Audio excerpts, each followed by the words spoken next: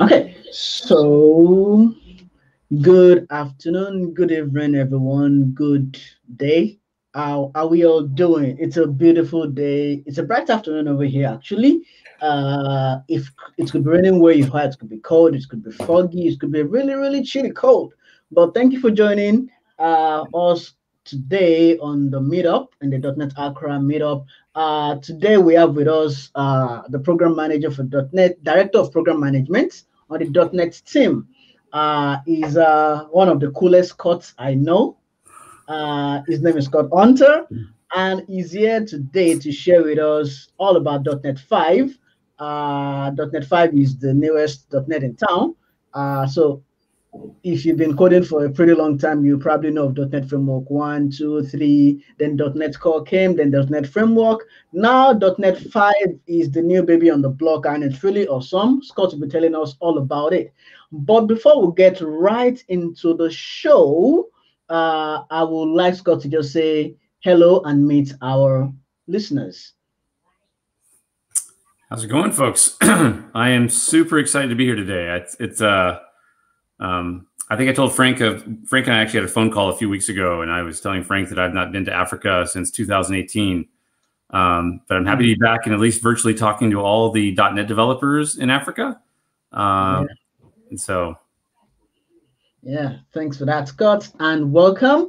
So here on the call today, here on the stream, we have all the .NET leaders, community leaders from across Africa. We have from Ghana to Togo, Cameroon, South Africa, Nigeria. Well, I'm joining in from the UK, but I mainly focus on the .NET communities in Lagos, Nigeria. And before we get right into that, let me just introduce community leaders. So right here, we have Frank from Ghana. We have Sam, also from Ghana. He's currently not with us now. Then we have Kojo Laurent from Togo. Then Abisoye Falabi from Lagos, Nigeria. Pivrede Naik from South Africa. I from Nigeria, but currently in the UK now. Then we have Damien from Cameroon and Michael Dera from Zambia. So that's every one of us, and I am glad you're joining us today. If you have any questions at all at any point in time, feel free to drop them in the comment section. I will get to it and answer them. It might be when Scott is talking or a question about .NET comes to your mind. Just put it up in the comments area. We will see them and answer them. So welcome from Liberia, from all around the world.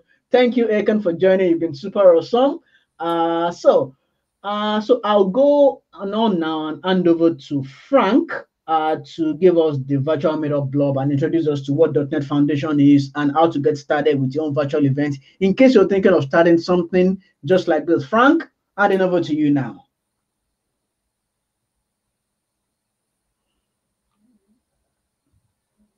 Hello, Frank. Are you with us? Did you lose Frank? Yes, can you hear me now? Yes. So I would like to just talk a bit about the .NET Foundation and the virtual user group that we're using right now. So basically, the .NET Foundation is a foundation set up to drive .NET technology. So most of these open source technologies that you've been seeing are all coming from the .NET Foundation, and they are being supported by other companies like Microsoft and all that sort. And currently, we are coming to you live via the .NET Foundation's virtual meetup group. So this was a discussion started somewhere on the .NET Foundation's GitHub channel on how to create a virtual user group so that everybody or all .NET communities in the part of the world can be well represented and can have a good audience when it comes to meetup. So just to highlight a bit on that, that is streaming right now. So the virtual meetup group allows us community leaders to create events and have a good audience broadcast. And as you can see, we are broadcasting from the .NET Foundation channel. So that's just a little bit of blurb I like to talk about the .NET Foundation and the virtual meetup. Yeah. All right. Thanks very much for that, Frank.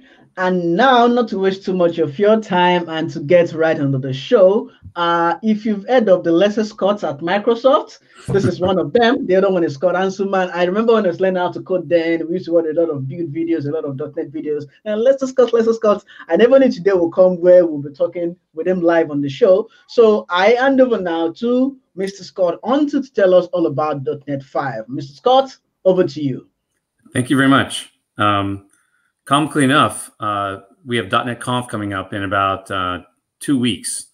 And at .NET Conf, we're going to have the two lesser Scotts, myself and Scott Hanselman, plus the big Scott, Scott Guthrie, all together at that conference. So come join us at .NET Conf in about 2 weeks. And we will do that. Let me share my screen here. Okay. There we go. And we'll start up. So first off, just want to say welcome to Africa. First time I've ever virtually spoken in Africa. As I said earlier, I've been in Africa in 2019. I visited Tanzania and I climbed Mount Kilimanjaro and had a great time in Africa.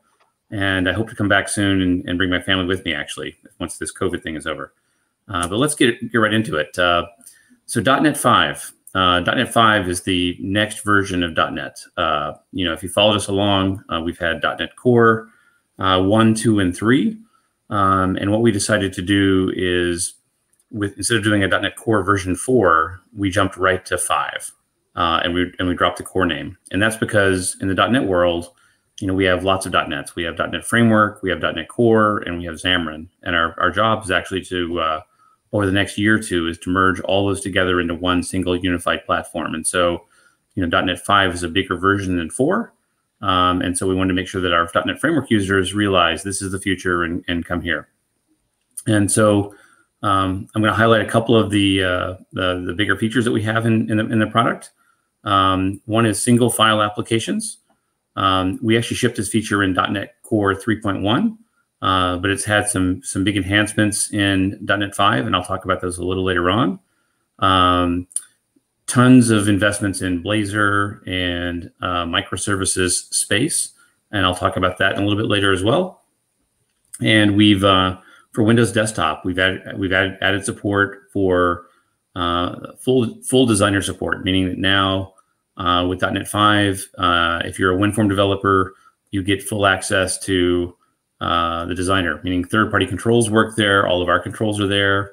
And we've also brought Click Once back because it was one of the most requested features after shipping .NET Core 3.1. We've added new support for new flavors of operating systems. So we've been shipping a version of Windows that runs on ARM64 for about a year now.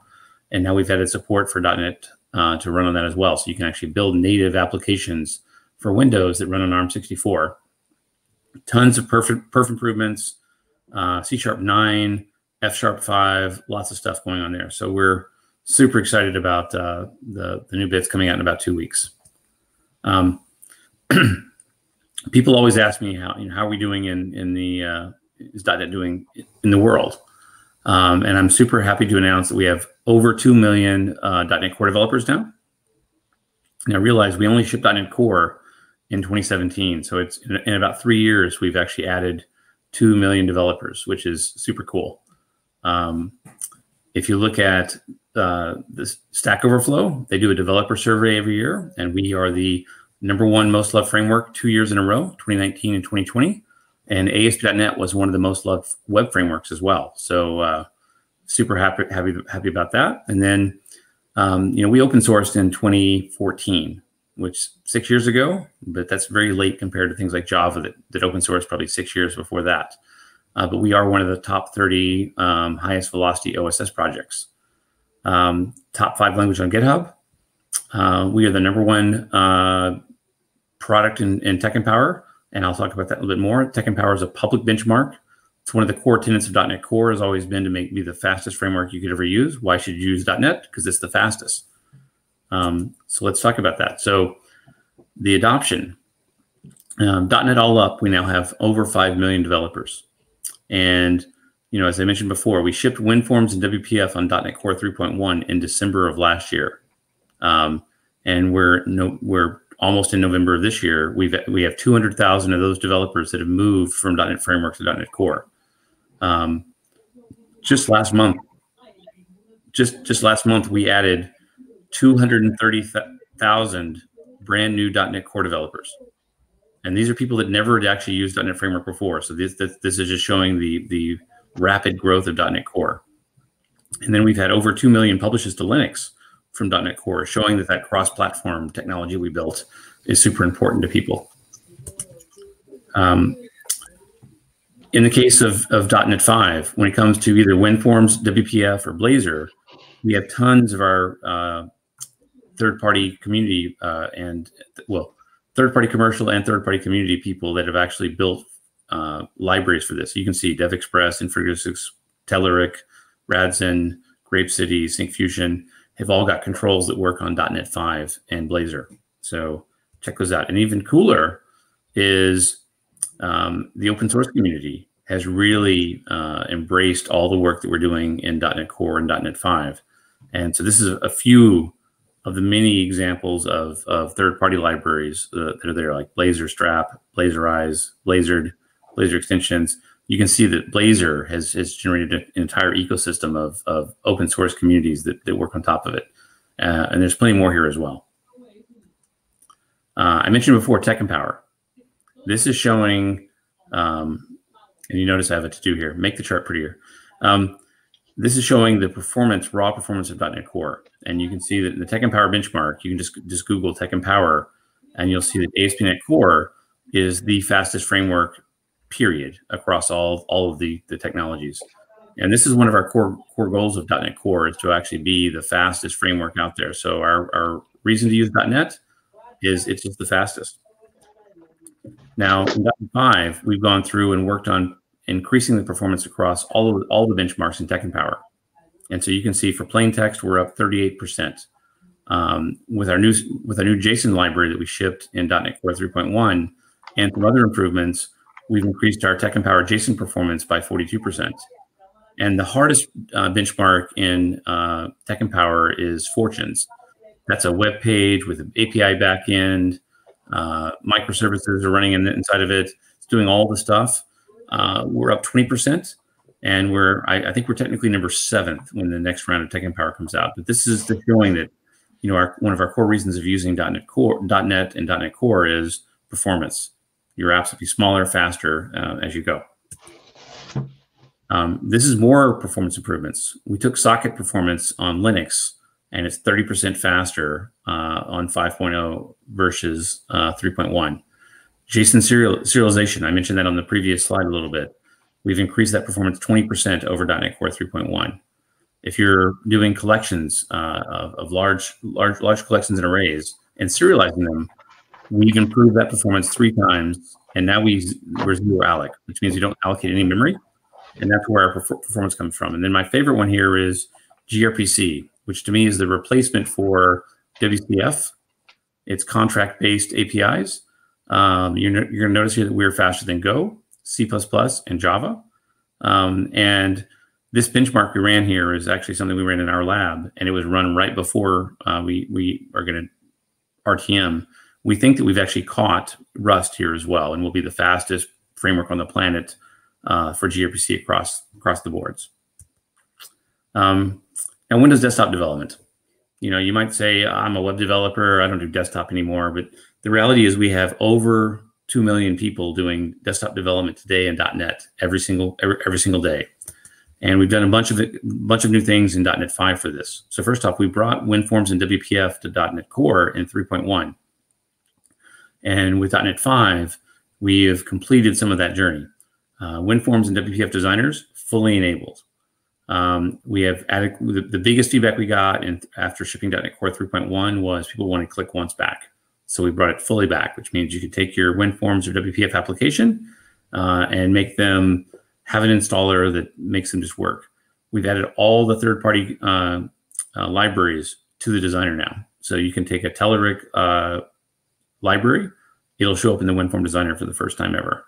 And then one of the other cool things is, because it's .NET Core / .NET 5, you get all the features we've added, which means if you want to build a desktop application, you can make it a single file. That single file contains .NET and your application. No .NET has to be on the machine at all. You also get modern new controls. We've been shipping this new Edge that's built on Chromium, and that's now going to be available to .NET Core developers, .NET 5 developers as well, with WebView 2. So lots of new enhancements for the desktop for .NET applications. For mobile development, Xamarin is a library that is a company we bought a couple of years ago. Enables you to build native iOS, Android applications with .NET. And we're currently in the path of actually migrating Xamarin into .NET 5/.NET 6. It'll be in .NET 6 as a .NET 6 feature. But even outside of that feature set, we've done a whole bunch of new work in Xamarin Forms 5 with new support for brushes, shapes, and paths. Of the things here, the thing that really I think is the most exciting is hot restart, hot reload. And it's all about making your productivity with .NET and Xamarin faster than ever. And so what hot restart and hot reload do is, you build your application in Visual Studio and you want to copy to your mobile device. Well, copying stuff across a USB cable to a device can take some time. It might take 5, 10, 15 seconds. With hot restart, hot reload, you don't have to do that anymore. Basically, you change the application in Visual Studio. We take a diff of the change you made, ship it to the device, and then it launches immediately. The other cool thing about hot restart, hot reload is, let's say you're going to develop on an iPhone. Well, can you use an iPhone with Windows? Yes. So for the first time ever, you can actually just plug your iPhone into a Windows machine. Do not put any developer tools on it. Do not have a developer license. You can just basically plug it into your Windows machine, press Control F5. The app will go to your iPhone instantaneously. And then once you change the app in Visual Studio, it'll refresh on the iPhone within just a second or two. And so we're continuing to make that development process for building these mobile apps better. This is kind of exciting. This is a video that we're going to show in a few weeks. So the Oscars, they have a new application all built in .NET. So if you're a movie fan and you ever watch the Oscars, they have a brand new app that they're launching that's all built in Visual Studio and .NET. And it's a Xamarin application. And so it'll launch on iOS and Android. And it's completely .NET. And it is how all of the stuff they do for the Oscars and will be done this year. So super excited about that. Now let's talk about Visual Studio real quick, and we'll start some demos. I'm just trying to get through the slides real quick. So in 2 weeks at the launch of .NET 5, we will launch Visual Studio 2019 16.8, and there'll be a preview of 16.9. It's going to have .NET 5 included in it. It's got a brand new experience for Git. If you're using Git as your source control, much better experience. It's got Linux debugging, and that's one of the things I'm going to show in just a second here. And it's got also support for GitHub Actions. This is really exciting to me as well, which is I can basically take a .NET project, have it in Git, preferably in GitHub, obviously. And then if I want to publish it to the cloud, you could right-click and publish. Well, now we have a feature where you can right-click and add a GitHub action that will set up CI/CD for you. And then when you save or commit, changes to your project, that will generate a build in the cloud and put the application into Azure or wherever you want it to go. And that's built into 16.8 as well. So let's do a couple demos. Okay, so the first demo I want to do is I want to talk about that Linux capability that I just talked about. So what I'm going to do here is open a project. And this is a ASP.NET Razor Page project. And you can see what it does here is basically it has on the main page, it writes out the OS version. So if I just run this, oops. No. Stop. Getting ahead of myself. Okay. If I run this, it does what you would expect. Now it's going to be complaining to me. It's going to be mad.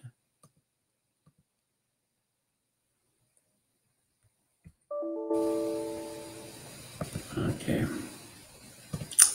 We'll do this. Okay, so there it is. It boots up in Kestrel. And obviously, I'm running on Windows, and so it prints out the OS version, Windows NT 6.2 9200. Not super exciting. Now, what's cool here is I can close this out, and this is a new feature that'll be in the 16.8 tech. And I'm going to change the drop-down here, and notice that I have a new option here, WSL2. So WSL stands for Windows Subsystem for Linux, version 2. I'm going to select that. And now I'm on a Windows machine, but I know in the cloud, I'm going to publish up to a Linux container. Well, I want to develop on Linux. Well, but I'm on Windows. Well, I just selected WSL2.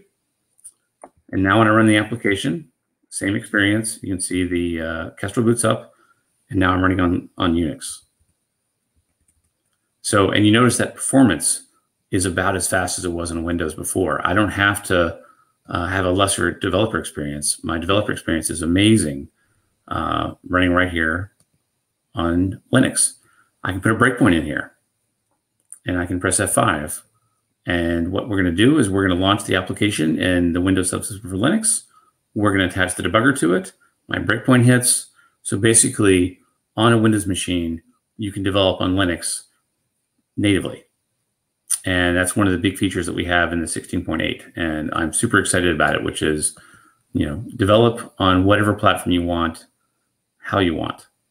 And so that is one of those features. Okay. Web and cloud development. This is obviously our biggest area of .NET. And let's talk about that a little bit. So Blazor. There's a cool, when we ship Blazor in 3.1, it has support for what we call Blazor WebAssembly. Blazor WebAssembly is where you can actually run your entire .NET application inside the browser. So you can actually write C# in your pages of your web application, and we actually run it in the browser. We did that in .NET Core 3.1 using Mono, which is the same technology we use to run iOS and Android with Xamarin. Mono traditionally runs against the Mono BCL. That's the base class libraries. That's string, date, all the types and stuff that you use. Well, we have now moved Blazor WebAssembly to use the .NET Core BCL. And so even though it still runs on top of Mono, because Mono is our version of .NET that can run on small devices, iOS, Android, we also use it for WebAssembly because it runs a smaller version of the framework, but it's now built on the same BCL that .NET Core was built on. And so it means the compatibility with your existing NuGet packages is higher. It's 3 times faster than the Blazor WebAssembly that we had in 3.1. And it supports server-side pre-rendering and lazy loading. And what this means is when a Blazor application starts up, we don't want to have to load all the assemblies and stuff before it starts writing at the screen. It only loads what it has to, and background loads the rest of stuff. So it means your application will start faster. You can see it's 3 times faster all up, and it's got more support for the existing libraries that we have. It's got other cool features such as component virtualization. This means, let's say you want to have a Blazor application and you want to have a million rows in a grid view. Well, now you can. The million rows will only paint the first 10 and will lazy do the rest of them as you scroll into the thing. One of the challenges you have with any web tech is you start using controls from those open source components or those control vendors I mentioned before. We want to make sure all those things don't overlap each other. And so now we have CSS and JavaScript isolation. So they can call their CSS files the same way, or they can call their JavaScript files the same way, and they won't overlap. So there's a whole bunch of features in Blazor for 5 that are better. We have this awesome company called Postage, and they actually built their entire brand. They're a startup on .NET, and they built their entire application with Blazor and Azure. And it's cool for us to see startups like Postage build on top of our new tech. Now this is where I get excited. Cloud native. So we've all heard of microservices, containers, gRPC, Kubernetes. What is .NET's answer to this? And so we have a ton of stuff here. And so let me just dig in and show a few of these things. The first one we have here is we have REST APIs. And we've done a bunch of cool work in .NET 5 around REST APIs. So let's go launch Visual Studio. And I will select, let's do this one. And before this loads, I'm going to launch another VS real quick. And I want to show a new experience. This is brand new in .NET 5. And I have my machine set in a weird mode, so my file new is kind of slow because I'm previewing a new feature we're going to ship next year. But I'll select a ASP.NET Core Web API, and name doesn't matter. I'm going to change this dropdown to be 5.0. And when I did, notice this new feature showed up. Enable Open API support. This is a new feature in 5. And let me show you what that does. And you should turn this on. It's on by default. And my app here has this turned on. And so with web APIs in .NET 5, we've added support for what's called Open API. And what that means is I've got a simple API project here. It's got a controller here. And that controller basically has a get method that returns some random weather. So traditionally, if I ran a web API project, the browser would give me a 501 or something like that because there's no UI in the application. So Control F5 F5 experience isn't great. Well, in this case, it's very different. Because this is a 5.0 project, and I selected that Open API. If I look here, that means that I have a new dependency. This is included by default, Swashbuckle ASP.NET Core 5.5. So that means when I run my web API project, now I get a new experience. Notice my application starts up and we go to this awesome page. And this page goes and says, here's the APIs in your project. And there's weather forecast. I can press get. And right from here, I can try it out. And I can tell it, do I want text plain? Do I want JSON? I can kind of hint to what I want. But when I press execute, it's going to go call the API. And you can see the weather coming back here and it shows me the response. So we're making building APIs even easier. Now, you just saw me click around here. It's kind of cumbersome. So this might not be their best experience, but I can show you how we can make it even better. So up here on this page, I can also click this link, and this is the actual raw Swagger that describes my API. And this is useful for us. I'm going to save that here. Yep, replace it, please. So I'm going to save that and show you how we can use that in the future. So I'm going to close that out. I'm going to go back here, and because we have that REPL, I mean, we have that because we have that Swagger, I can do some really cool things. So let's see what we can do here. First off, let's go and change this to set this as my startup project. And I'm going to go down here and change my browser. And I have this new option, HTTP REPL. And with that, I can select that. And now, if I run my project, instead of launching the browser, I get a command line interface. From the command line interface, I can type dir. There's a weather forecast. I'm going to CD into weather forecast. Now, inside of the weather forecast, there's a get. I can just type get. And there's my weather data. This is super cool from the standpoint of being able to debug. Now I can Control F5 directly into the REPL and just type get. Call the API. I could have a breakpoint running in Visual Studio. Calling get in here would cause the breakpoint to fire. And so you can see we're doing all these investments to make building APIs even better in .NET. Another feature that we shipped in 3.1, but we've made better, primarily because of the fact that the Swashbuckle is in by default, is client generation. So I've got this weather API. I want to call it. How would I call it? Well, let's check this out. So what I'm going to do is I'm going to come to my solution. I'm going to right click. I'm going to go add new project. And I'll select console application. And we'll call this client. Next. Again, we're doing 5.0 today, so I'll select 5.0. And this is a feature that we shipped in 3.1, but it's better now because now that the swashbuckle is enabled by default, it means all of my projects support this. I'm going to right click on my project and I'm going to go to add, and I'm going to select service reference. And notice that it has a couple of options here. The one that's most important to me is Open API or gRPC. So I'm going to say add. I'll select Open API. And now it wants a Open API service reference. So I just happened to, you saw me save that earlier. Go to my download folder. I'll select the swagger.json that I used. And now I can select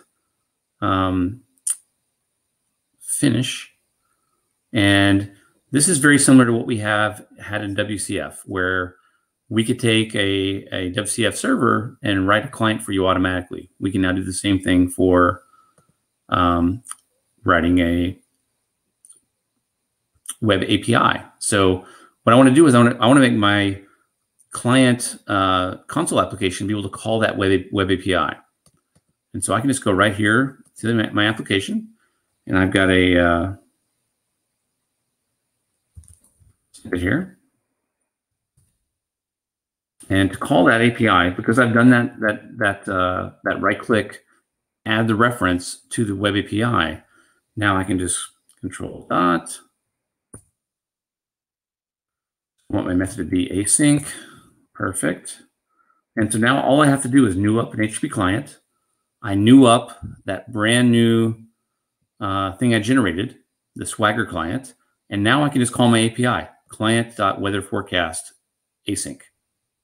So I didn't have to write any code to do all this. It's all written for me. We had a bug in the previous preview, and I'll see if the bug is still here. Let's go look and see if the bug is still here. Normally I can go here and see generated code. Yeah, this is all the code we wrote for you when I did that right click. You don't want to write any of this. You just want to be able to call your API as a method and not think about it. So there you go.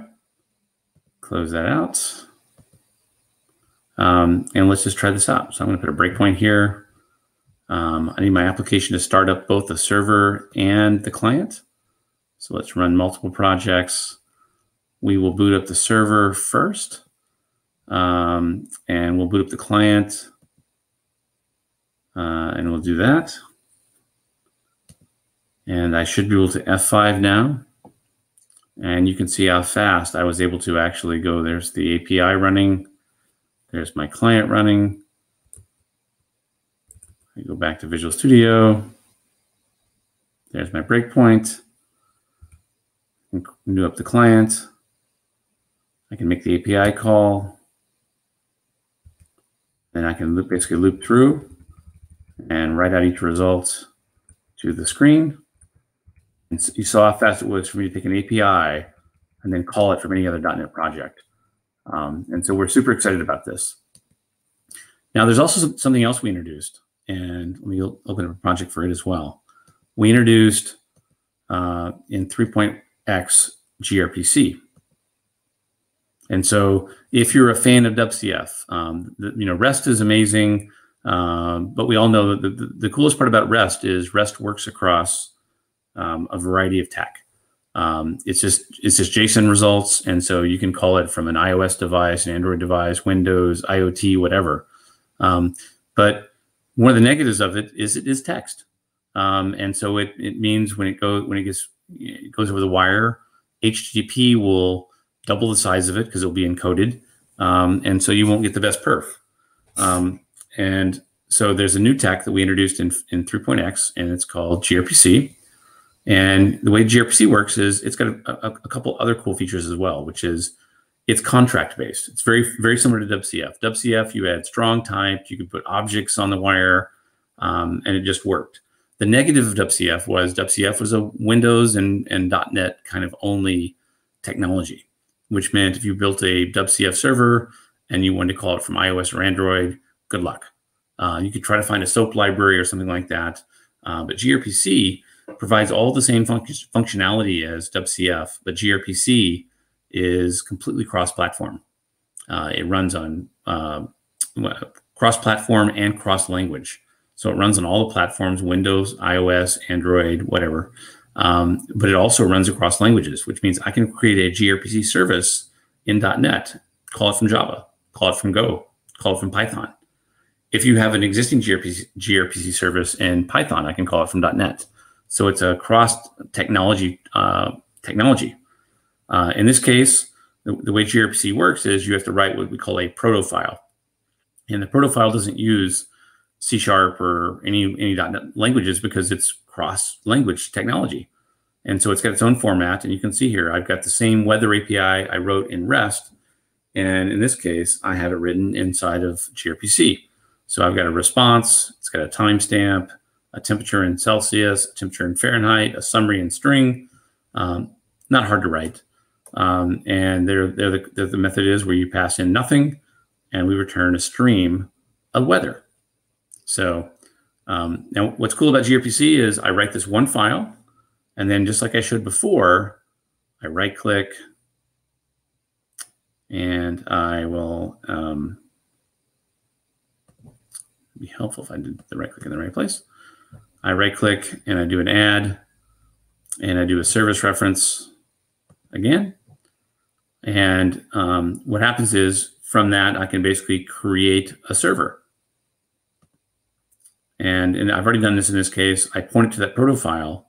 And what we do is we generate all this code for you again. This is a bug we have. This will be fixed in the final release. It doesn't know how to find the file correctly, but we generated a bunch of code for you automatically. And I can actually show that.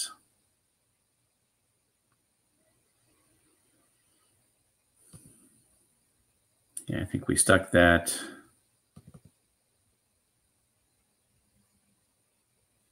Where did we stick it? Yes. So you can see this is the code we generated for you automatically. You can see we generated 16K of code. But in this case, I write the proto file, I right click, I add a reference, I tell it to build me a server, not a client. And then all I've got to do is it will generate this code right here, weather-based for me, with all this goop that I, once again, don't want to write. And then all I have to do is I take this and I overwrite it, and I write my method that returns my weather stream. Now, once again, we want to make gRPC super easy to use as well. And so I can do the same trick I showed you before. I can come here, I can right click, add new project. We'll add a console project again. We'll call this one client as well. We'll use .NET 5.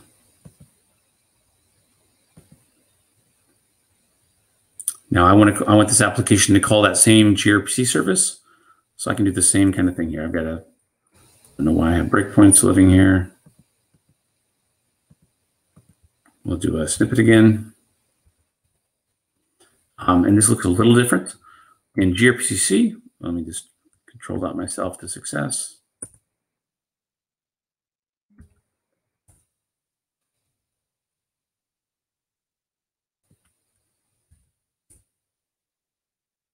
And it wants one more here because it wants the method to be async. There we go.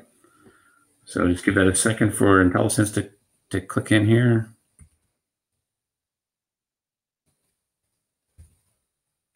And so for gRPC, it works a little differently. The first thing, I made this mistake previously before. Let me just do this again a little bit.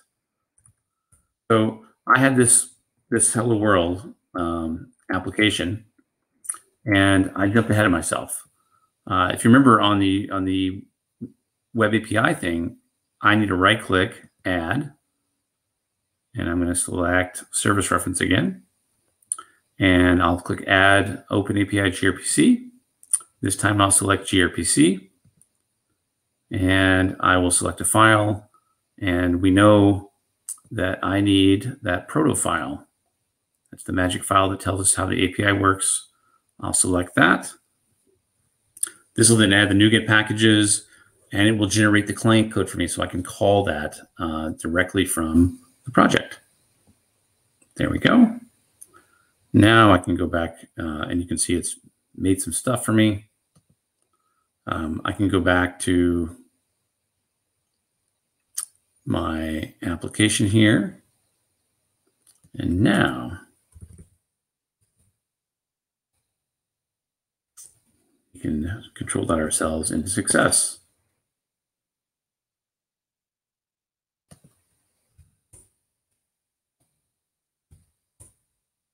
There we go. Much happier.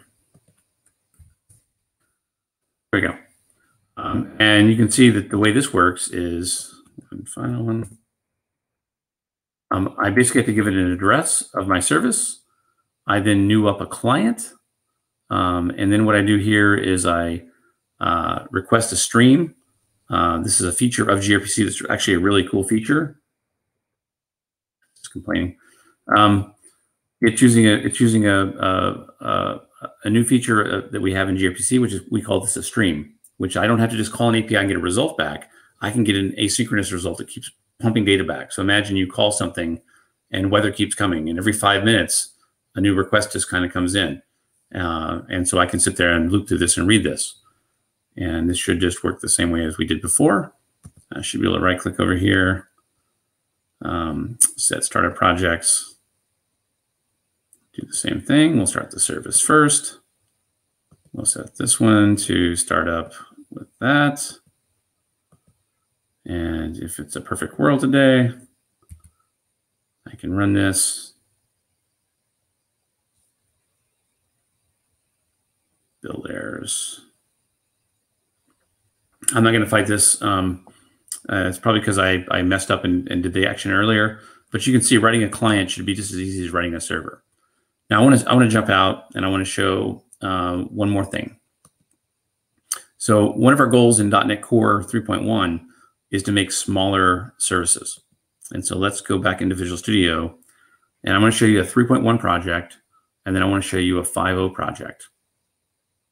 So here's a 3.1 microservice.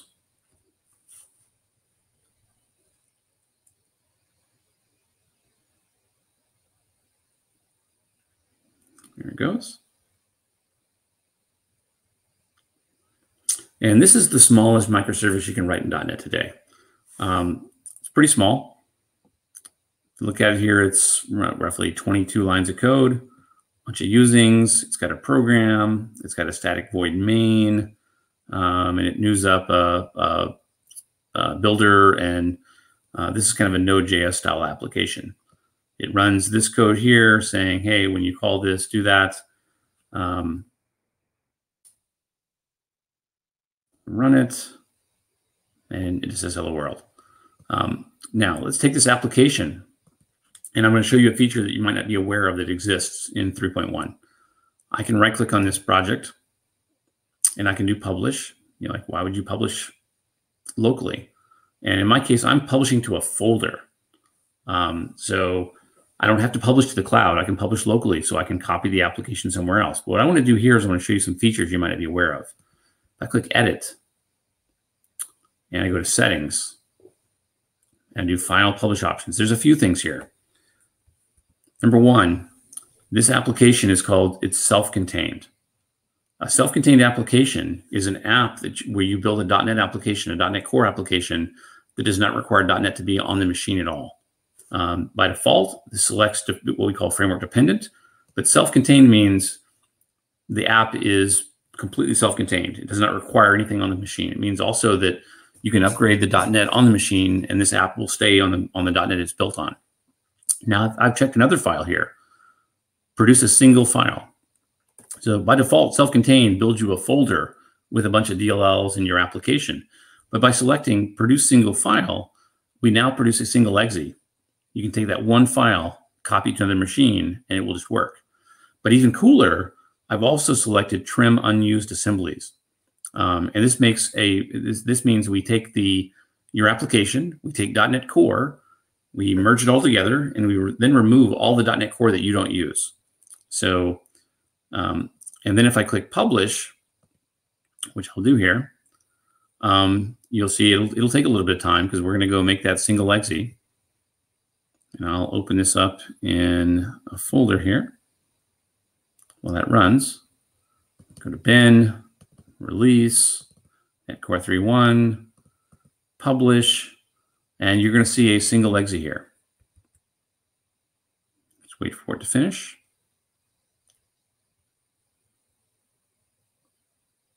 On the 5.0 one, I won't do the actual publish thing because it takes a bit of time. It's mainly the trimmer that takes a little bit of time.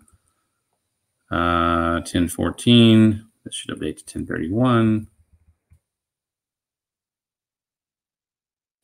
A second here, but these features you might not be aware they exist. There we go, 10.31, and so I end up with a 45 meg microservice. Doesn't sound bad to me actually, and I said this app contains everything. Your machine needs nothing on it. I double clicked it. Notice it took a little bit of time to run this, but once it runs, and imagine in a microservice world. I just take that single file, copy it to my server, and I'm good to go. I don't need any .NET, nothing to go. Cool. Runs. Great. Now let's do that again. Let's do that with .NET 5, and let's talk about what's different in .NET 5. Now I know that Mads came and talked to at the same meetup about a month ago or a month and a half ago, and talked about C#9. This is an example. This application is going to use a little bit of C#9. So let's go back to the other Visual Studio. This microservice, was 22 lines of code. Well, now this microservice in .NET 5 is 16 lines of code. But what's cooler is, notice there is no public class program. There's no class here at all. There also is no public static void main. A new C# feature we have called top level programs lets me just write the app. I don't need that class. I don't need that static void main. Well, the tech should be smart enough just to go, hey, just start writing some code. So I just start writing some code. And so the goal here is to make the microservice kind of app as small as possible. And you can see that here. Now, I've done the same thing in 5.0 that I did for that 3.1 application. I go to publish. I did publish to folder. And I set the same features. I've got my self-contained. I've got my produce single file. I have my trim unused assemblies. But in the case of 5.0, we've improved all this as we do.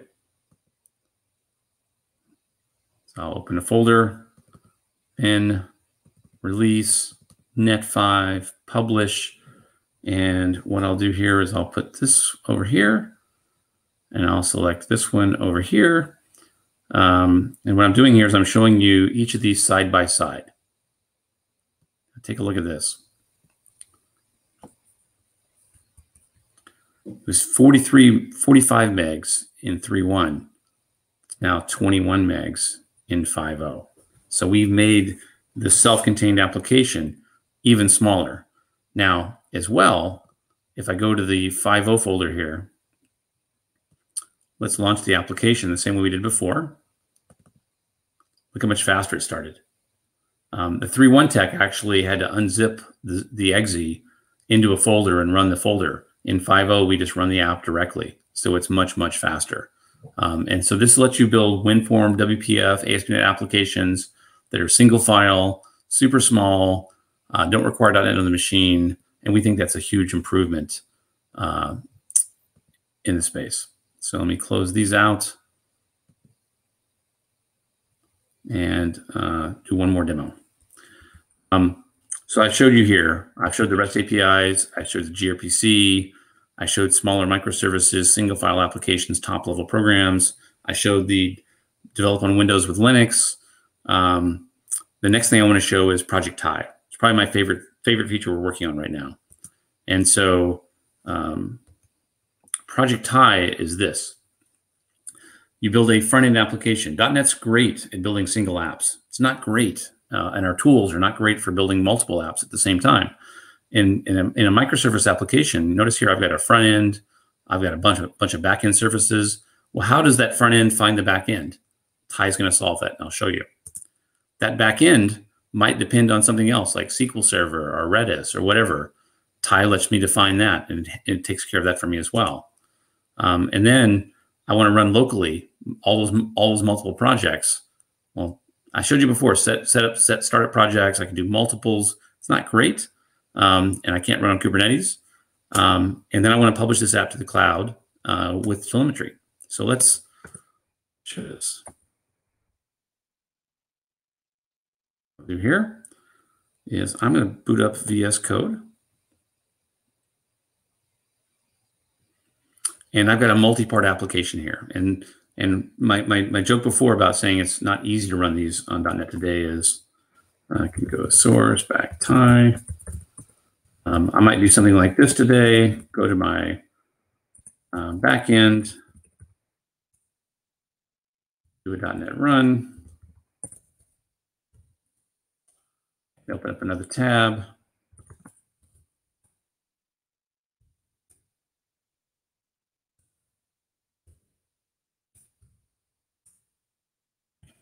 And here, as I said before, booting up these multiple projects is kind of messy. It's all loaded. And when I try to run it here,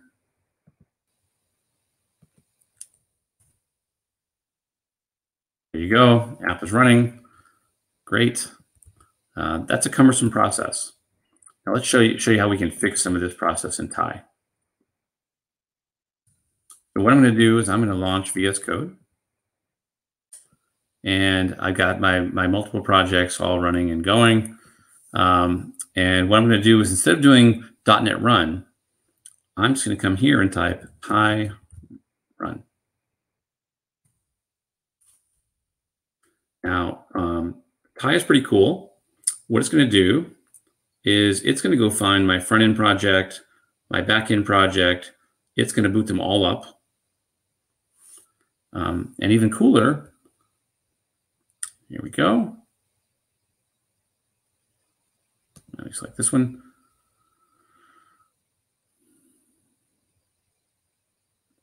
Let's see if it finds it. There it goes. Notice in here, there's a new feature called Dashboard. I'm going to click the dashboard. And for the first time ever, when I have a multi-project .NET application, I don't just see an empty browser or something like that. I now see both my applications running side by side. Here's my front-end project. Here's my back-end project. I can view the logs for both projects. There's the log for the front end. Here's the log for the back end. I can go see the performance counters for each of these projects. If I click the front end here, I see all the metrics that we generate for a running project. You want to see how the garbage collector is doing? Go for it. I can select the back end. So imagine if all your .NET projects, when you're doing multiple projects, microservice style application development, you get to see this new dashboard where you see both the front end and the back end. I can see the ports everything is running on. And I can click this and it fails. And it failed because it doesn't, the front end application doesn't know the proper port of the back end application. Well, let's go fix that. I'm going to go add a NuGet package here. This is Tie extensions. This will be built in by the time we ship. Save. Restore. I'll go to my startup CS here and notice that I hard coded the URI and the port, as you would. But this port's going to change when I run it locally. It's going to change if I give it to you to run on your machine. It's going to change when I put it in the cloud. So what if I comment that out? I comment in this right here, where I can basically say, get service URI. I just call it by name. .NET will do all the port mapping and all that stuff for you. It'll figure out the IP address, it'll do the mapping for you. I press save. And go back to the terminal here. And I should have actually done Thai run -- watch.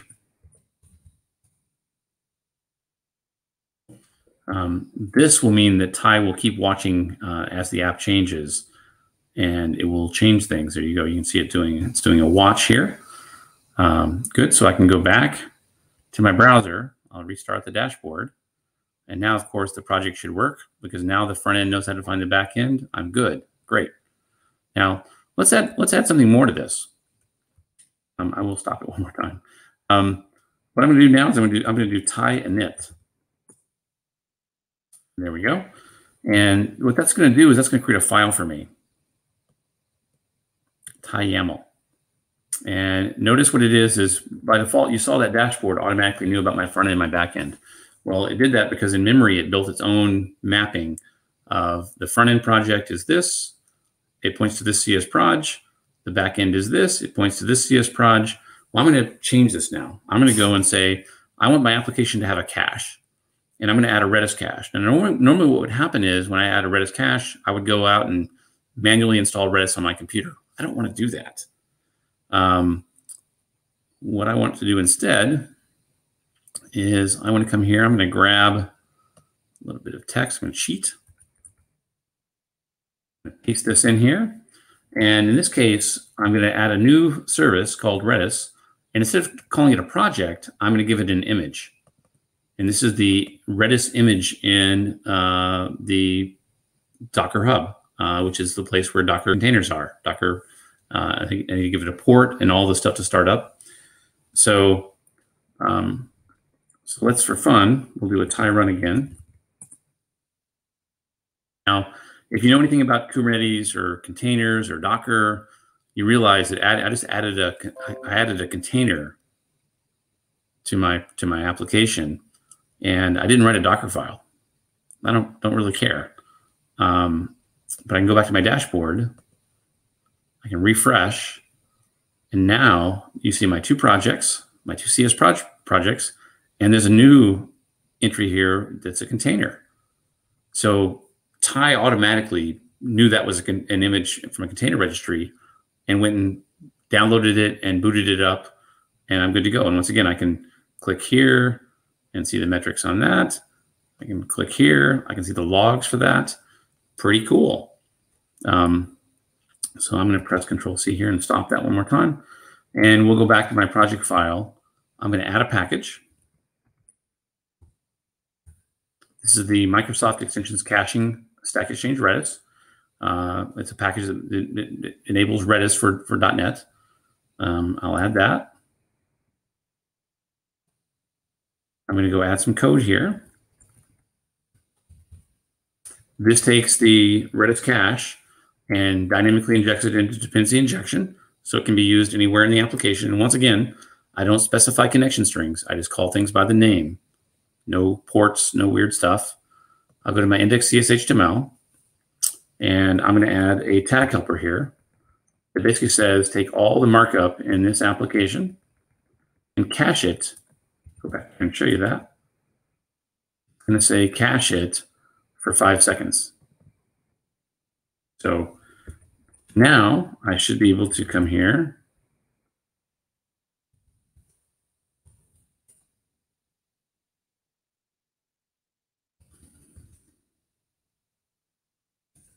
Now I should be able to do a Thai run again.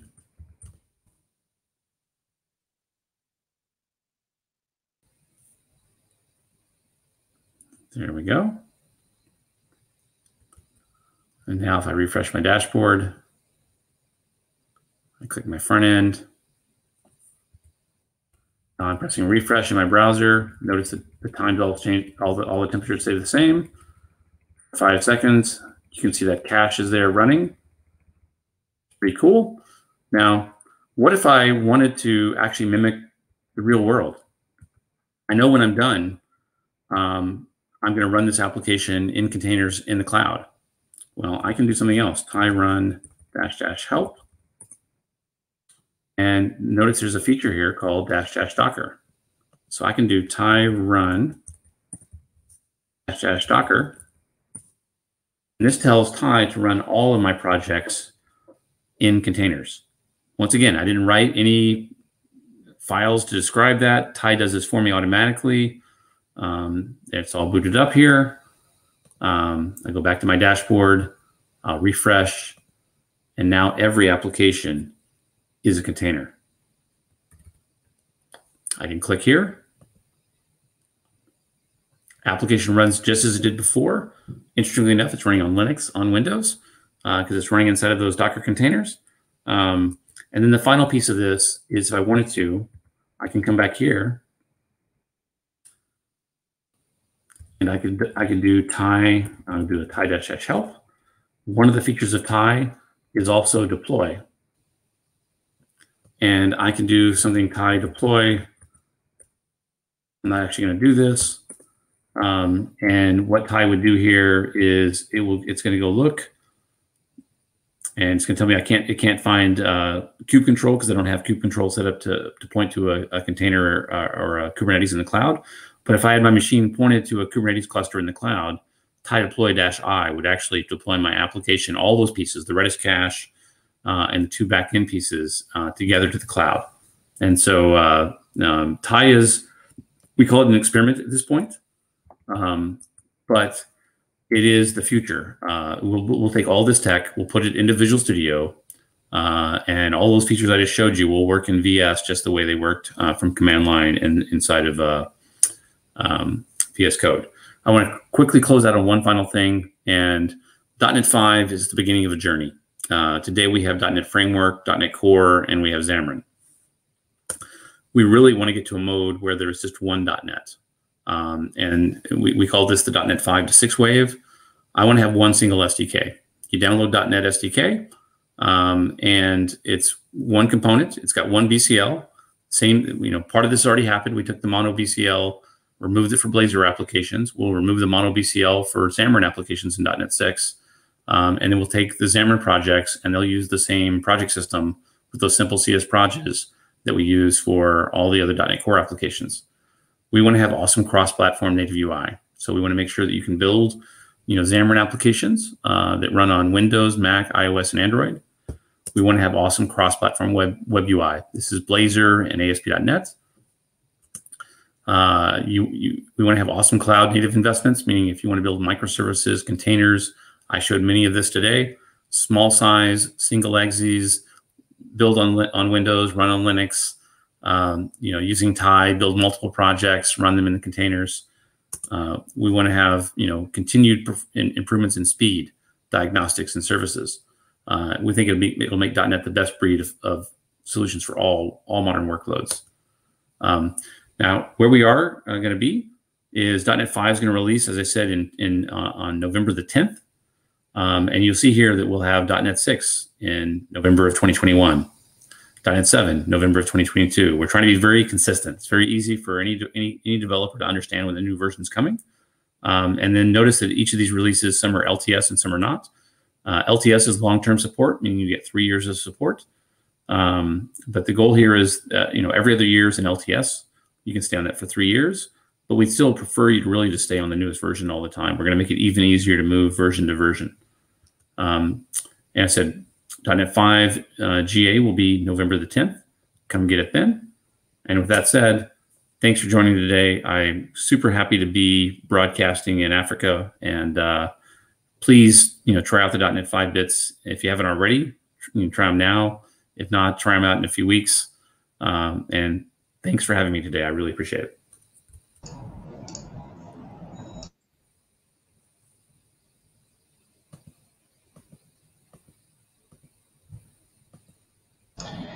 Thanks so much, Scott. Thank you very much. That was an awesome session. I just kept before I turned on my camera, I was just thinking, whoa, this is like a lot to put together in just one session. I mean, some of the things you talked about could actually be split into an entire a whole day session on its own. But that is very interesting to know all the cool stuff coming in .NET. Whilst you were going, I did have a couple of questions. If you don't mind, we can take the Q&A now. And I shared that if you wanted to ask any questions, I posted a link on YouTube in the chat so that we can actually know what the top questions are so we don't have to repeat questions. Someone would have already asked that. So the first thing that the first question I want to pick today is someone is asking that with .NET 5 being a move to one .NET, does it still need, or do we need to think about .NET standard? So I was reading the questions too. I was going to say, yeah, we still, .NET standard is still super important, and it's important because .NET framework is still around, and so .NET standard is the way to, if you want to interoperate, if you want to build a class library that works on both .NET framework and .NET Core, .NET standard is the way to do that. And inside of Microsoft, we have many large teams. I'll give you an example of a large team, Exchange Server. They're moving to .NET Core, but they have hundreds of projects. Maybe maybe it might be even thousands of projects, and they can't just move them all to .NET Core at the same time. So what they're doing is they first .NET standardized everything, meaning most of their tech can both run on both .NET Core or .NET Framework. But it's still super important for sharing code across both of the techs. Maybe 5 years from now, when everybody's on .NET 5, .NET 6, .NET 7, it won't matter as much, but it's still super important today. Awesome. Well, the next question is, running on the Windows subsystem for Linux, does this only work on .NET 5, or you can do this on .NET 3.1? You can do it on .NET 3.1 as well. So the Windows subsystem for Linux there's an extension. The extension is available today. You can actually go to the extension gallery in Visual Studio and search for WSL, and you'll find the extension today. We plan to put that extension in the box, in the 5 timeframe. Awesome. This is another interesting one. So it's asking that, will WinForms, built on .NET Core, be cross-platform? That's a question we get all the time, and it's a tough question. The answer is no. And the reason that WinForms can't run cross-platform is the way WinForms is actually written. It's a very thin wrapper on top of HWind. HWind is the Win32 window capability, and so basically WinForms is a very light wrapper on top of the existing Windows technologies, and so you'd have to port Win32 to Linux or Mac to make that work. I also like to tell people all the time when I hear this, because I hear this all the time, do you really want an app that looks like a WinForm app running on a Mac? It would that's a good point. That's a good point. What I would really tell you to do is, look at something like with Blazor, you can build what we call a PWA. That's a progressive web application. That's a web app that can be installed as a desktop application. That's one option to build cross-platform UI. The other option is a Xamarin application. Xamarin does work on Windows and Mac as well. It's not just iOS and Android. And so you can build a Xamarin Forms app that runs on all the platforms. Awesome. I think this is a question that a lot of us share, which is they're asking, when are we going to get ahead of time compilation to be able to create native libraries with C#? Because sometimes, I don't know what your take is on that, but this will really be cool to know. Oh, it's super important to us as well. So we think this is a journey. So if you're building a iOS or Android app, you might not know this, but those are actually native apps. iOS does not let you run a JITted application on the phone or tablet or whatever iOS is running on. And so we use the Mono AOT to run that application. If you build a Blazor application in .NET Core 3.1 or 5, that's also an AOT app. We AOT it to WebAssembly. And our hope is in the long run that we'll actually be able to give you the same AOT tech from Mono for applications that run on Windows or Linux as well. And it was originally our goal was to do that in 5, but it was just too much work. We did get WASM or Blazor to run on Core BCL on top of Mono. And I said earlier we plan to get Xamarin running on Core BCL on Mono in the 6.0 timeframe. And so you might be able to actually run your WinForm WPF ASP.NET app on Mono plus Core BCL in the 6 wave. But the other thing on AOT is we want to make sure that all your apps still run. And so the big thing we're going to do in 6.0 is we're going to give replacements for reflection emit and stuff like that that lets you build apps that are safe to be AOT'd in the future. So I think AOT is just a journey, and we'll get there. Awesome. So, and this is more like a personal question. So, something I've realized, a trend. It looks as if GitHub Actions and everything on the GitHub ecosystem is getting a lot of features, and I don't hear much being talked about, Azure DevOps. Is it something we're expecting that down the line in the future, GitHub is going to be that universal, DevOps solution for all the Microsoft ecosystem? Is that what's happening? I think that's the long term is that Azure DevOps won't go away. TFS will not go away. Obviously, there's huge footprints of developers there, but I do think we think GitHub Actions are the future, and that's why you see that investment. As I said in VS 2016.8, we have GitHub Action support for all your .NET projects, which I'm super excited about as well. So, but I think it's the long term future because it's an open, more broader ecosystem. If you just Google GitHub Actions for .NET, and you will see all kinds of crazy stuff up there. There's GitHub Actions that will take a project and publish it to NuGet.org. I mean, there's all kinds of stuff. Yeah, awesome. So I'm sure this is coming from, let's say, backward compatibility and some form of legacy code system. So they're asking that Olufemi Olufawobi is asking that, will RDLC be coming to .NET 5, or is it going to be an alternative, to use in .NET 5? RDLC, what is that? I think it has to do with the report building. Back in, Okay, yeah. I know what you're talking about. Yeah.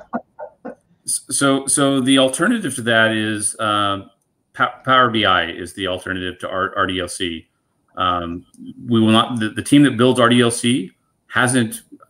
My understanding is they've moved away from the legacy RDLC for a long time now. Power BI is the future.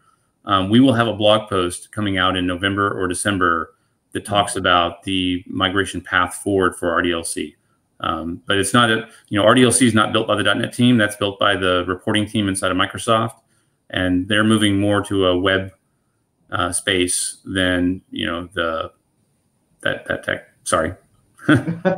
Anyway, awesome. So let's talk about Project Thai. I have a couple of questions on Thai. First off, when are we expecting Thai?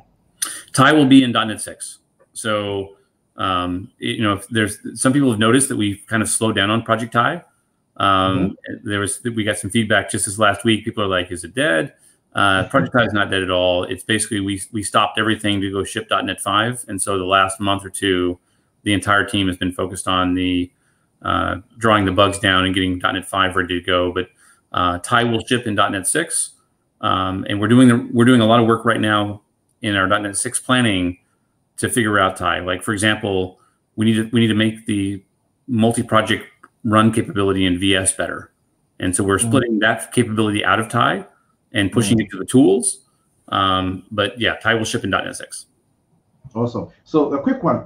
Someone is asking here that can they use Thai to set up an infrastructure to run end-to-end tests? Thai to set up infrastructure to run end-to-end tests. You could, yeah. Okay. So what are we expecting for Project Maui and .NET 5 in the future? So Maui, that's interesting. For Maui, I would say wait until December or January, and we'll make an announcement about Maui. There's a whole bunch of exciting stuff that we're doing in .NET 6. So we originally thought that Maui was going to be something we would ship in .NET 5 or 6. Maui is probably currently slated for .NET 7, but we're going to take a big jump in .NET 6 to bring a bunch of the Maui capabilities to all .NET developers. So, but just give me a month or two. Once we ship .NET 5, we'll start talking about our client strategy. But I will tell people we have an amazing cross-platform native UI client strategy coming in the future. And you'll get some of that in .NET 6, and you'll get the remainder of it in .NET 7. Awesome. Well, all too soon from my side. This has been an interesting session for me, and I'm sure all you guys watching from all over the world also had a good time with this. I mean, for me, I'm expectant. Can't wait for all the good stuff that's coming. This time, Dara, I'm going to hand this over to you, my friend. All right, thanks very much for that, Scott and Sam. It's been an awesome, view into what .NET 5 has to offer, and to see the nice capabilities and awesome stuff you can do with it. Improvements from .NET 3.1 to 5.0, and even what comes in the future. I'm not sure if Frank is still here or if his internet needs to upgrade to .NET 5, but I'm just going to wait about 5 seconds for that. Frank, are you there? 1, 2, 3, 4, 5. Okay, so it seems Frank's internet is not that up to par. So what happens next is after the Q&A, I guess it's a good roundup to say, oh yeah, let's talk about the .NET Foundation. Frank is here. So I think I will do that on your behalf. I have the slide on my machine. So just give me a moment while I get that up.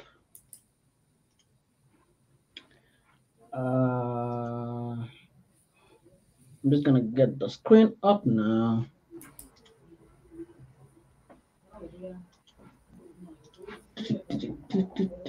How do I share my screen again here?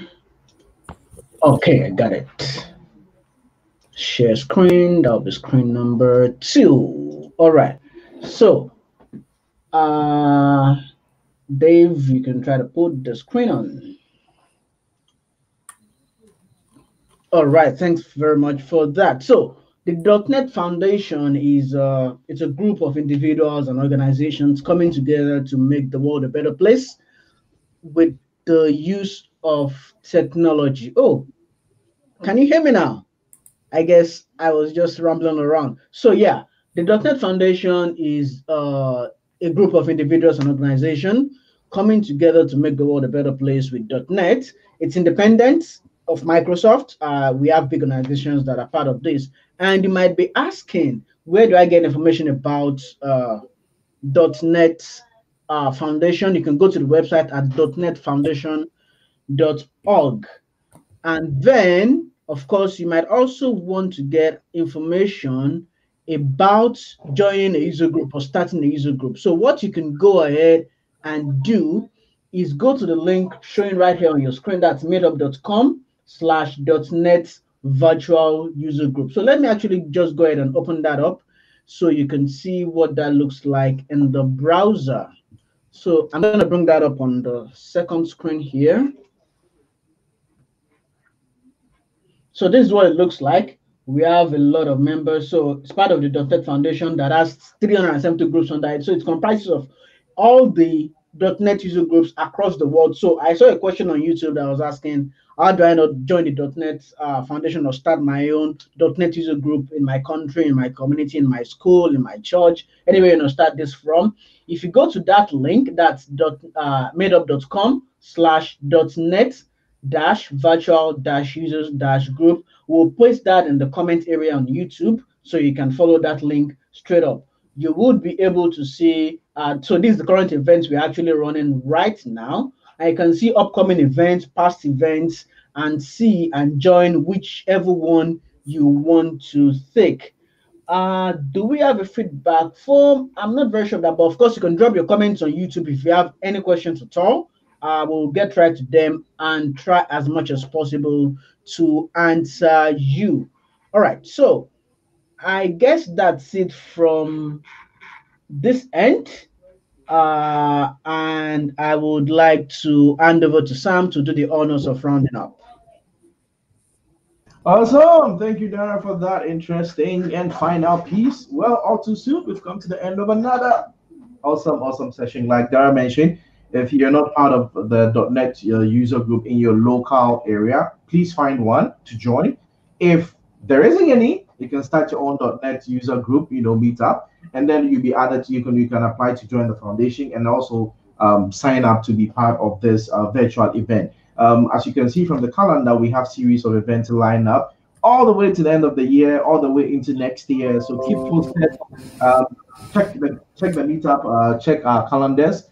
Be checking our pages from LinkedIn to the meetup to all the the other meetup pages. So whether you are in Ghana, you are in Nigeria, you are in Ivory Coast, anywhere you are in the world, make a date with us next Oh, now he finally joins us.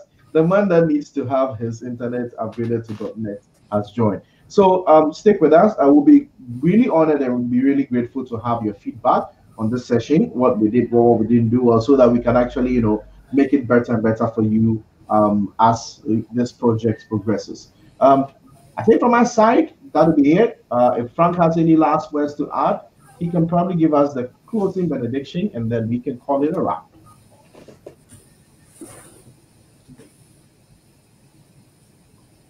Mr. Odom, can you hear us? Well, it looks like The internet is buffering again. yeah, so it looks like France, the question we just asked France is going through a COVID check. It has to wait for about 3 days to make sure that it's safe before it can go through France's internet. So I'm sure he's still waiting and buffering. Well, anyways, we won't take much of your time. It has been an awesome session. Please join us for the next one.